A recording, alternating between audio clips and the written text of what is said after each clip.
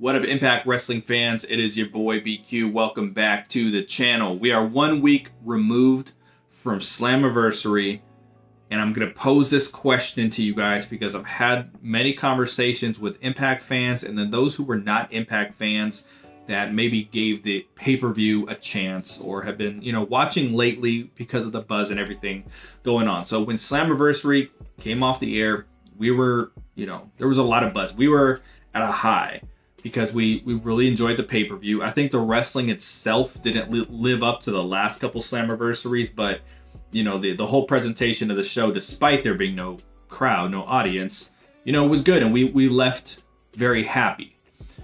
Now, I've had conversations with some people who were actually disappointed with the show, and this is the reason being.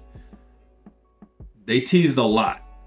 They put a lot of teasers out there for us, and I had a lot of concern that with the promotion and marketing, which I thought was good, I had a lot of concern that they were over-promising the show, and that's when you run into problems. When you over-promise and under-deliver, that's when you run into issues. If you've been following me from day one, I used to always really preach under-promise, over-deliver.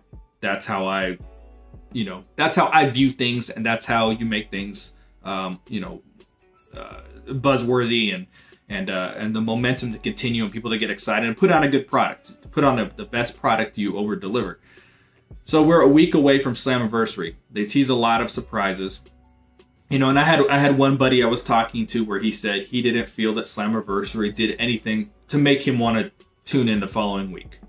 And that's his prerogative. He doesn't feel like he wants to tune in the next week. But the surprises we got were EC3, Heath, Motor City Machine Guns, the Good Brothers, and Eric Young. Now, you can throw Brian Myers in there if you want. Obviously, he wasn't part of Slammiversary. The following episode of Impact is when he showed up. But was it the following episode? So those were our surprises. Now, here's one thing we want to take this into consideration, okay? EC3 and Heath, there is an angle, a storyline going on where those guys don't work here. They're not contracted wrestlers with Impact Wrestling. They just showed up. They broke in the building. It's COVID-19. There's one entrance, one exit. They managed to get through that one entrance, get past security on a closed set, and get in the ring. All right. You obviously can see that bothers me a little bit, but we're going to get away from that for a second. My opinion on it.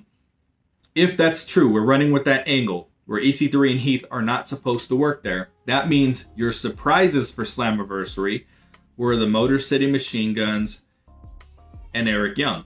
And then the Good Brothers, if you want to look at it like that, but they were announced earlier in the day.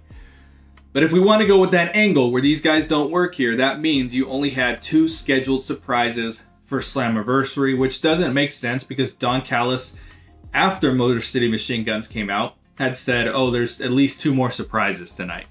Well, I guess he wanted to throw Good Brothers in there even though they weren't a surprise. So what I'm saying, I'm obviously overanalyzing a little bit here, and I get that, all right? That's what I do. But I do want to know from you guys, just have a discussion with you guys.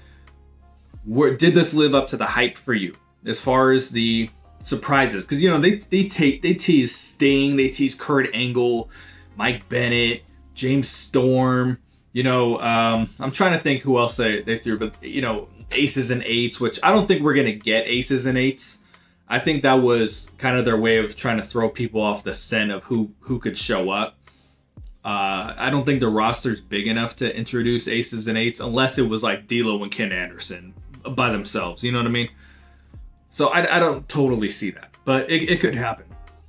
And then they teased Rusev, which may or may not happen. I don't think it is, but it's a possibility. It's a possibility he was slated for Slammiversary, couldn't make it. We don't really know. So, maybe he was going to be in the main event too. Who really knows? But, surprise-wise, that's what they did. And then obviously they did a surprise with Rich Swann, which a lot of people liked and a lot didn't like. I think I would say most people didn't like it because I see what they were trying to do, but it didn't get over well. But a week later, are you guys looking at, you know, who we have with the Impact Wrestling roster now? Are you satisfied with it? Do you think Impact lived up to the hype with what they were teasing? Did they overpromise, underdeliver, or are you happy with what they did? Let me know in the comments. I will talk to you guys later, and I'm out. Peace.